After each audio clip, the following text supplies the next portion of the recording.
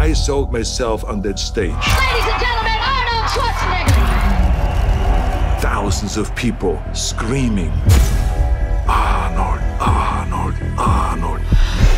And when you visualize something very clearly, you believe that you 100% can get there. There was a lot of things they had to learn, obstacles that they had to overcome. You can get an injury, then all your athletic stuff is over. But the only thing that no one can take from you is your mind. Arnold Schwarzenegger terminated his box office competition. I was looking for another challenge. Politics. Let's get to work. He had no staff, no real plan. Makeup, please. He blew up the political system. There's problems and problems, but I want to do the things that everyone calls impossible. I'll be back. People will remember my successes, and they will also remember those failures.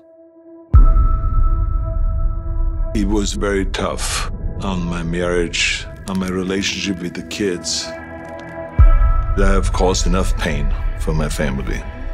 I'm gonna have to live with it the rest of my life. Why did you give up? Well, because my vision didn't talk about giving up. My vision was climbing that mountain. He's the guy who turns his boat towards the torpedo. If you're always hungry, you're never really satisfied.